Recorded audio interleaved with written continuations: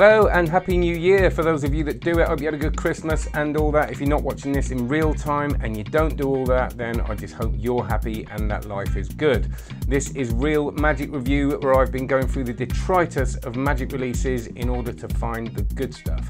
Now, when I started this, the idea, well, I started this for many reasons. One of the ideas was that I find Magic that we may already have and understand that we don't always have to go for the new and shiny. There's so many good releases that got released years ago that we may have forgotten about, because stuff when it's not new and shiny kind of loses its value a little bit to us. So the point is, let's get the stuff out again and realise that we might have some really good material sort of tucked away in our Magic drawers. And that's why this time we're going to be reviewing a release from 2012, which I think is a real gem. This is RSVP's The Timeless Project. So first of all, as usual, a couple of messages. Please go and check out Card Magic Course. This is my online course where I answer questions and coach people through their Magic journey. There's over 180 videos, loads of moves. Have a look at it, cardmagiccourse.com. You can get a free spread cull tutorial on cardmagiccourse.com/spreadcull. Otherwise, just check out my, I haven't mentioned this before, I've got an Instagram channel. Check out my Instagram. It's Card Magic Course on Instagram. It's not just all about the Card Magic course, but it's Card Magic on there, and I do post the new reviews. And like and subscribe as well, that'd be lovely. Like and subscribe down the bottom and click the bell so you get notifications. But on with the review. So as I said, this was released back in 2012. First of all, it was a deck of cards that was released called the Timeless Deck from the late Bill Thompson, who's a friend of Russ Stevens, and then released through RSVP. And this was a deck you could do a number of these tricks with. And so the Timeless Project is really an extension of this, an exploration into it. And obviously Gary Jones Russ Stevens have got together and come up with some really cool effects around this deck. And they are very strong effects. The concept is time, as you would think, so even though it's cards, it doesn't feel like normal card tricks because each one has this theme around time, and magicians have always been fascinated with this, as have people, I think, around time and time travel back and forward, and I think it really utilises that well in a very graphic sort of visual way. So what do you get? You get the DVD, of course, but that box is a bit big, and that's because you get not one, but 2 decks of cards. Now, this isn't two of the same thing. At first, I thought it might be a spare, but you get one, which is the original Timeless Deck release, which is specially printed non-gaff deck. We're saying that it's got a couple of gaffs in it to enable you to do certain tricks, and the way the cards are printed is very, very important, which we'll go into in a minute.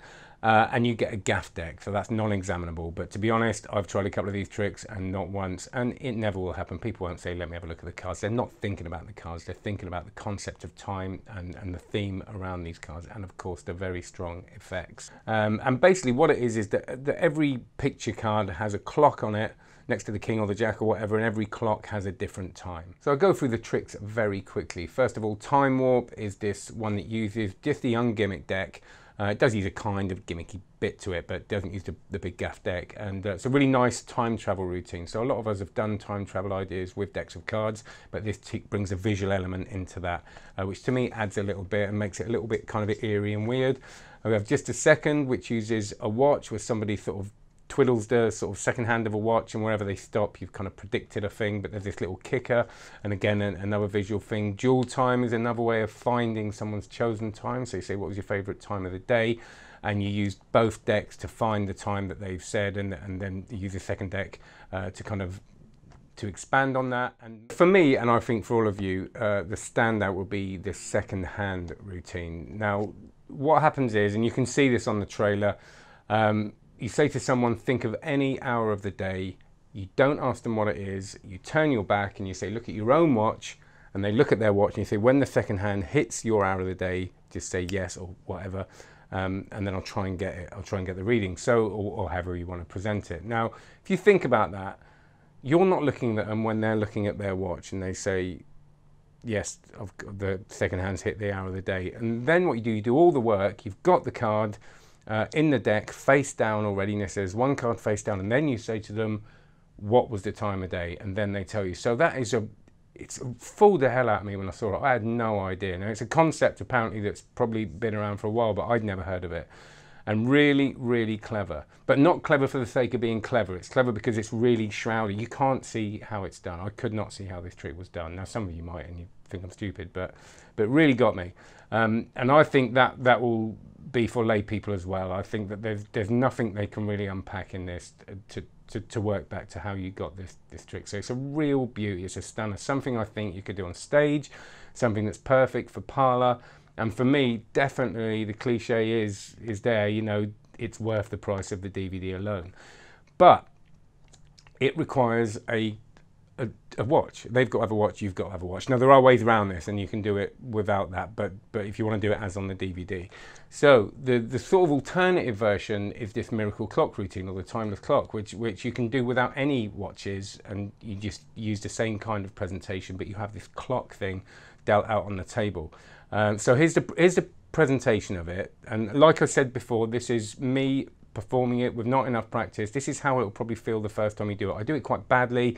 You'll notice that I actually forget to count at one point. So what you're going to do is think about, what's your name? Okay, Pippa, think about your favourite time of the day. Don't tell me what it is, alright?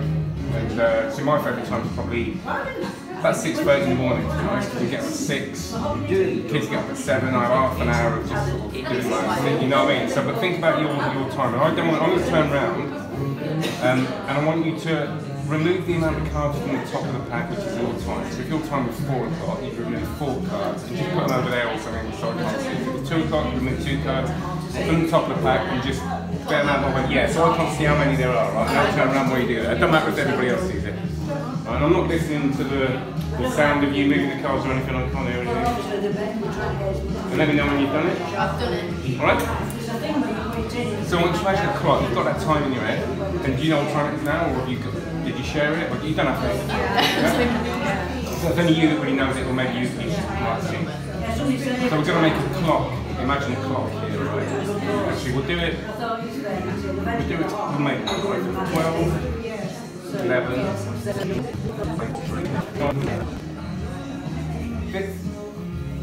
3 o'clock.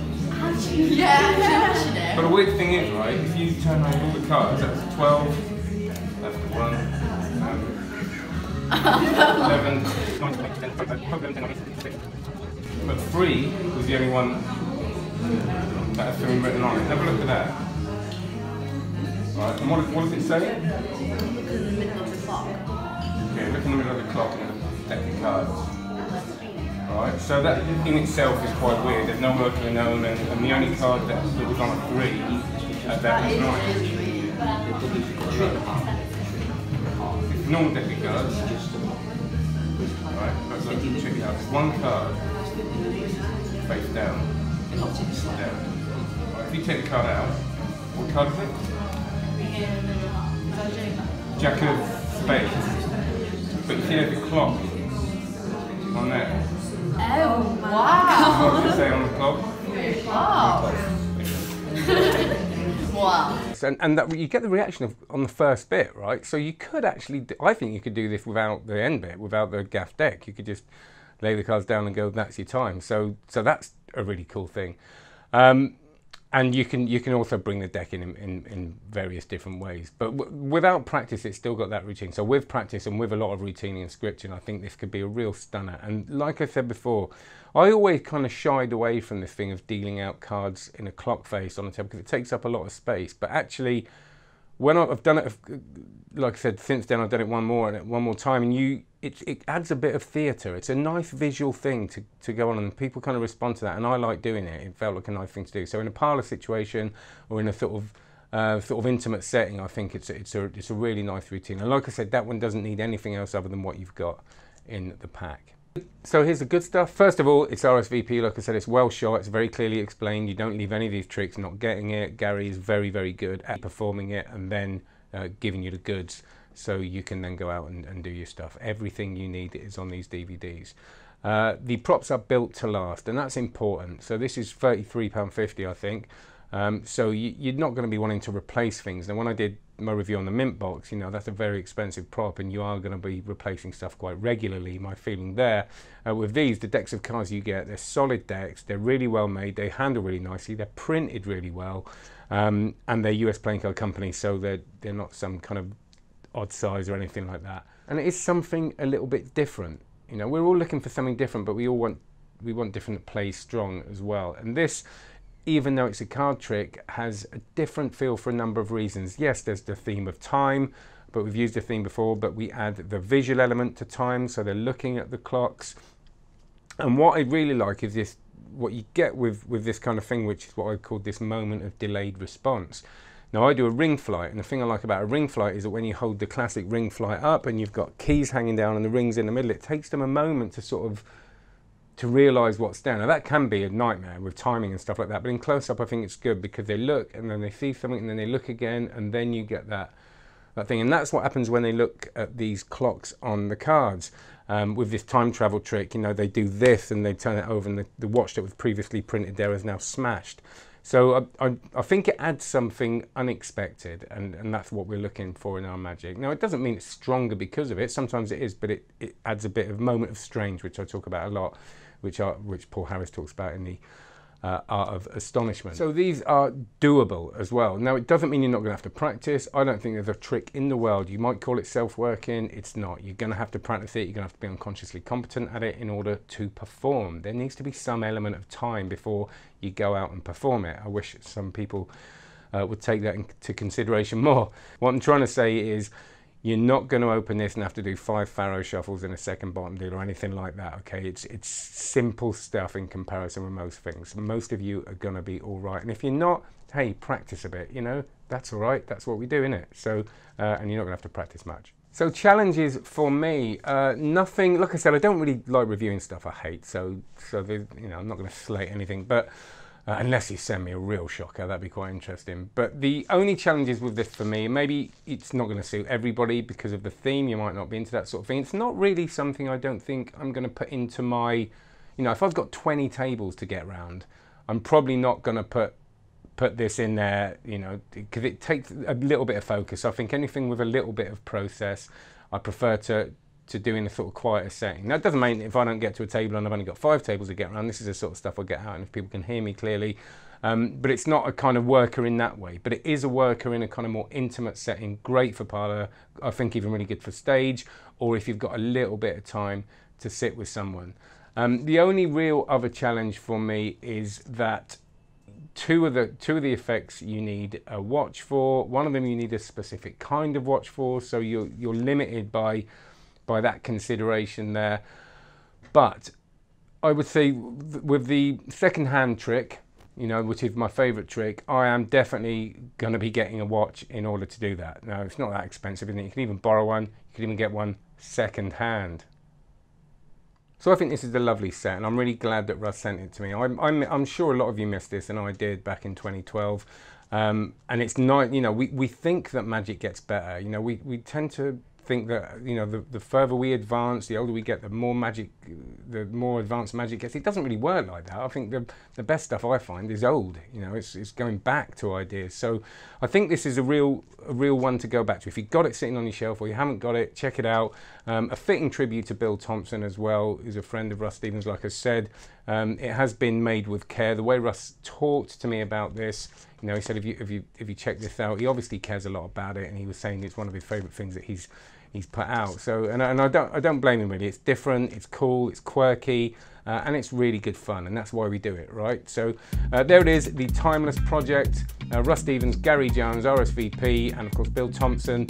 Go and check it out. £33.50 I think on RSVP, but I'm sure you can get it lots of different places. So thank you very much. As I said before, please check out cardmagiccourse.com, like and subscribe, and get your free cull download. There's like 3 or 4 videos on there of how to do the spread cull, which is such a powerful move. You need to know how to do it, and it's a free, it's the one off the course, all right? So it isn't like I've shortened it to make it free, it's the whole tutorial. And check out the Instagram Card Magic Course. Okay, have a good one. Thank you very much. Oh, one more thing. I'm going to be at the session next week if you're watching it in real time, so come and say hi at the session convention. I can't make a lot of magic conventions because I have shared care with my kids and all that kind of thing, so it's a rare trip out for me. So come and say hello. I will be taking this stuff down with me, so I might be doing a couple of reviews from there, so do check that out, and hope to see you there. Take care.